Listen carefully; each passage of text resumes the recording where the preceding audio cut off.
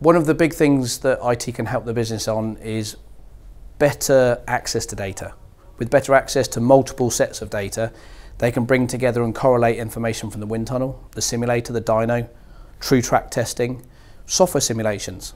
You'll have heard many companies talking about digital twins these days. You know, ourselves as a team, we've got a digital twin. Is it perfect? No. But every single time the car goes out, we turn around and we learn more about the simulation versus the physical. We turn around and then improve, whether that's our CFD modelling, whether it's our wind tunnel, whether it's our driver in the loop simulator. Our software tools are always being revised and iterated on and innovated on daily basis. The technology partnership that we have with Mercedes-AMG Petronas Motorsport is, you know, that they are a manufacturer, but the advantage for me is their complete supply chain is on campus. So we can work with them to look at new technology innovations, understand the business value, install those and prove the value quickly, and then take that to a more general manufacturer. The thing is, technology is changing so quickly, it's actually difficult to pick what's the next best thing for us to do. So we're having to be very careful about making sure we pick the right project to work on. What's the outcome of that project? What's the value?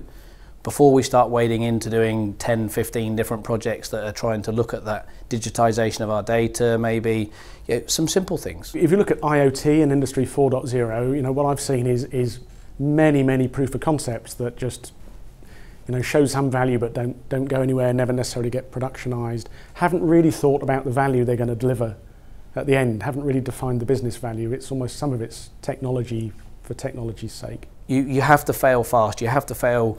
At some point you're not going to get it right, but knowing why you didn't get it right and then actually taking a decision to change, do it differently, whether it's a complete U-turn, come back and start again, maybe that's what you've got to do. Have you gone down a corridor that's actually a dead end?